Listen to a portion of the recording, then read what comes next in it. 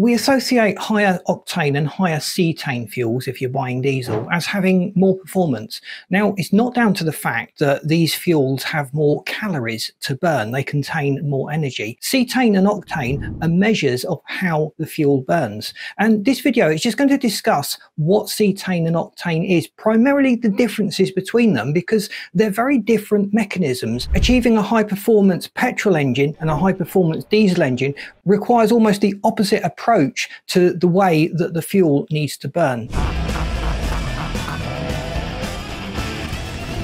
Are cetane and octane the same thing? Obviously they apply to different types of fuel, and we have to say right off the bat they're not the same thing. They're very different. They can't be mixed. But interestingly, they perform very different functions within the fuel itself. Octane resists burn. If you had a knock condition inside your engine, the fuel would ignite prematurely, and that would cause problems to your engine and the overall combustion process. In a diesel engine, we're using compression. The heat that builds up as that air that's inside the cylinder compresses, we're injecting the fuel at the last minute, and the fuel needs to burn. And cetane is actually encouraging the fuel to burn.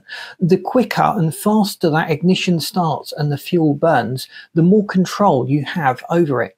In a modern diesel engine, you need it to burn that fuel as quickly and as cleanly as possible. And that is something you get from cetane. Now, whether your engine uses high octane fuel or high cetane fuel, it depends very much on the engine.